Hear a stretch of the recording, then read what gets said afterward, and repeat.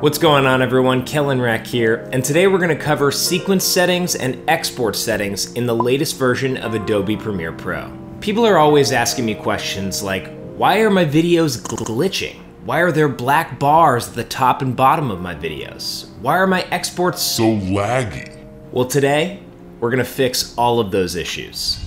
Once you're in Adobe Premiere Pro, you're going to want to start by opening the sequence setting panel. That's Command-N on a Mac, and that's Control-N on a Windows. Now, you can see here we've got a huge number of different presets. It can be very confusing. I've also got my own presets, which I'll get into in a little bit, but you won't have that when you first jump into Premiere Pro. So you'll have this big list, and to start, we're just gonna go ahead and click on the first one we see, RE 1080p, 23.976. No need to really worry about this at this time. It's just giving us a base of some settings that we'll go on to adjust.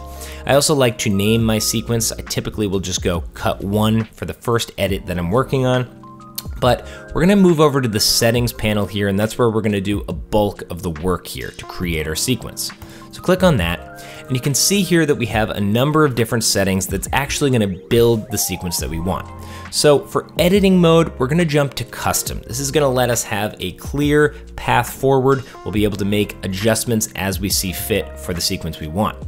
Time base, we'll go with 23.976. This is gonna give us that Hollywood cinematic feel. A lot of Hollywood films are shot in 24 frames per second, and DSLR cameras and mirrorless cameras use this 23.976 frames per second setting, so that's perfect for what we're looking for here.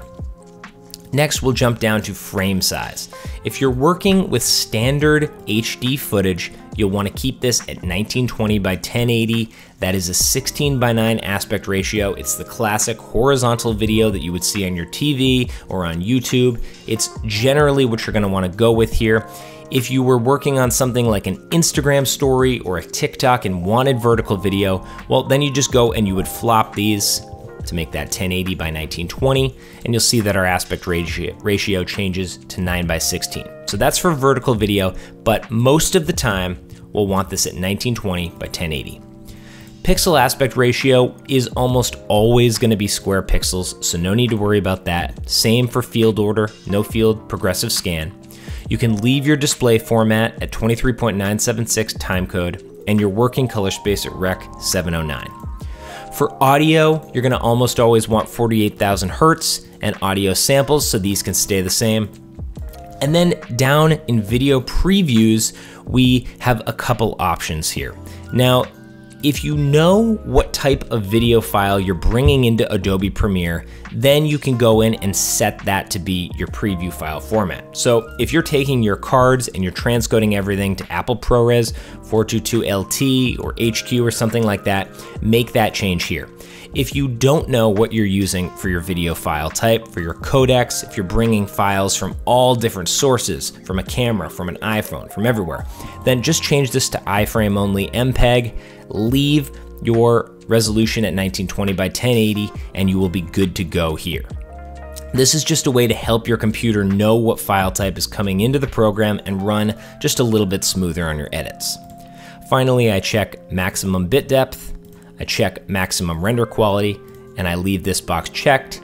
I can name my sequence again, and here's where we can go ahead and save the preset. Now, I already did this, but I named this one 1920 by 1080 Kellan, and that's just so I know, I'm gonna overwrite the old one, just so I know that I have the standard HD preset ready to go. And now when I come back into Premiere, I go down to custom, and you can see that this is right here, and I can just click OK, and my sequence is ready to rock.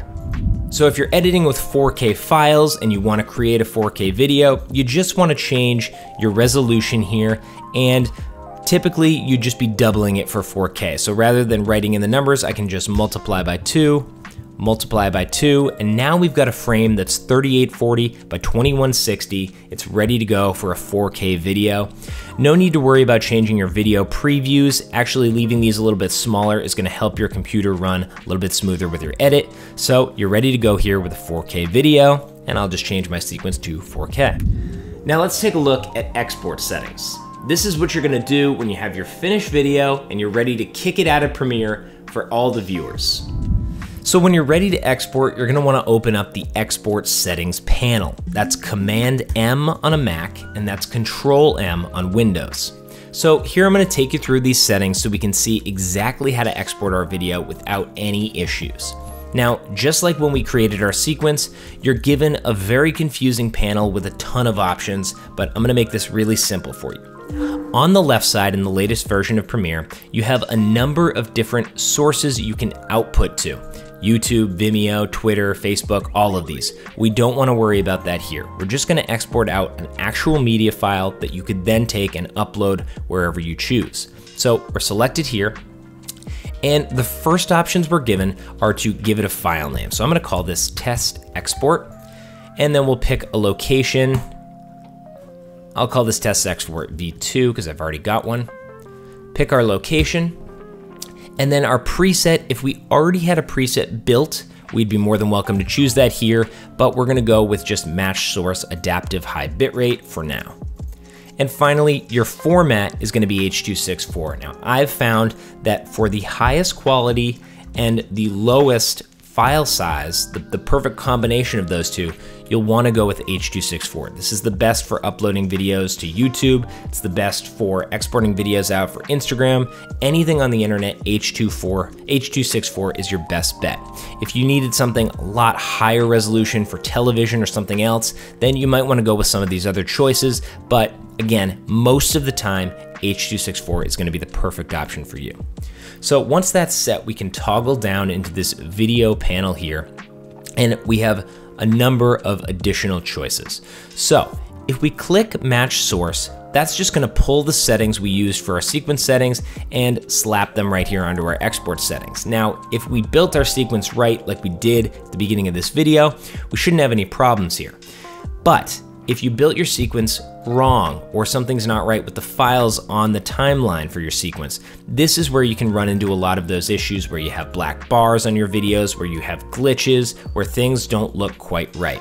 So, Match Source will give you a base to connect you to your sequence settings, but then we can go and we can make adjustments as we want. We could change our frame size to HD if we want, we can leave it, to 4K if we want, or we can leave it at HD. We could change our frame rate, but again, these are good because we set our sequence up properly. So I'll click More, I'll check Render at maximum depth, I'll check Use maximum render quality. The time interpolation is a choice that we have here. Typically, you'll want to leave it at frame sampling, but if you have a lot of different effects in your video, optical flow will sometimes help those look just a little bit smoother, but that's only for an effect-heavy sequence. So frame sampling is good there. Hardware encoding is good here. And the final thing we'll want to change is our bitrate settings. So bitrate, if you're very confused about this, I've got a video on the channel that walks you through everything you need to know about bitrate. You can check that out. I'll put a little notification up at the top here if you want to learn more about bitrate. But effectively, it's how high the bits are per second in our video, how much quality, how much data there is per second in our video. So we're gonna always wanna leave this at VBR 1 pass. That's a variable bitrate 1 pass. And our target bitrate is what we're gonna wanna adjust. If we're exporting out a video for Instagram story, reel, a small little video for Instagram, I typically put this at 15 megabits per second. If we want something for YouTube, a little bit higher quality, I'm gonna make this 30. So those are the values that I use as a basis for my video bit rates. Everything else down below should be good to go, so you're ready to hit export. So thanks for watching. I hope you enjoyed the video. Go ahead and leave a like and subscribe to the channel for more information like this, and we'll check you back in the next one.